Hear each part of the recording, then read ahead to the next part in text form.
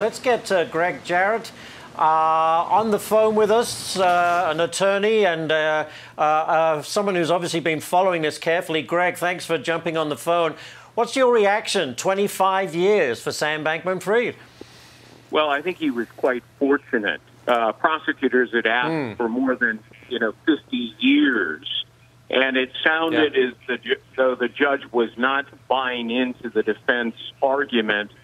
And in fact, the judge said, the defendant committed perjury, which is an aggravating factor in terms of calculating the amount of time he should be served. The defense wanted 5 years, saying he is not going to socialize well in prison, which is a bit laughable, that he suffers from this condition in which he can't enjoy anything.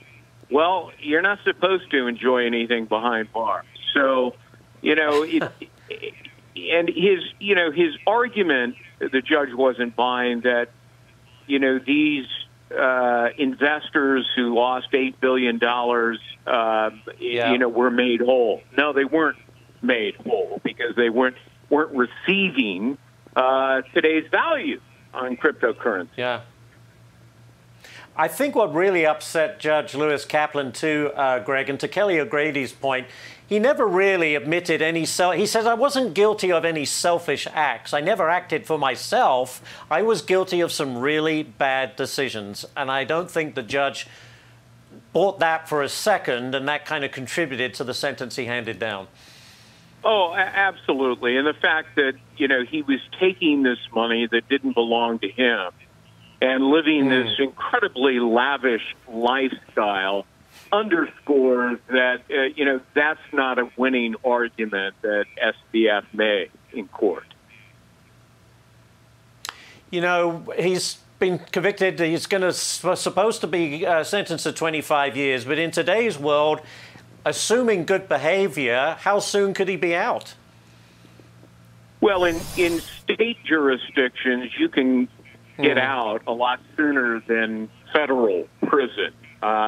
He's going to have to serve at least 2/3 of the 25 years, probably more, even with good behavior. So, he's going to be behind bars for a very long time, but he certainly did better at sentencing than Bernie Madoff.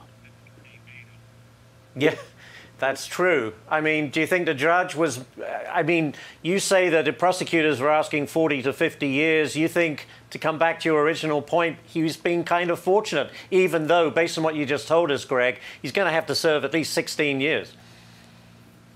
Yeah, that's true. And I think probably more than 16 years, even with good behavior. I think the judge probably factored in the youth of Sam Bankman-Fried, as opposed to Bernie Madoff, who ran his scam for so many decades. This one, by comparison, was run during a very short period of time. But, he stole $8 billion+ nevertheless. He lied, he deceived, he committed fraud. He seemed to show very little remorse until today.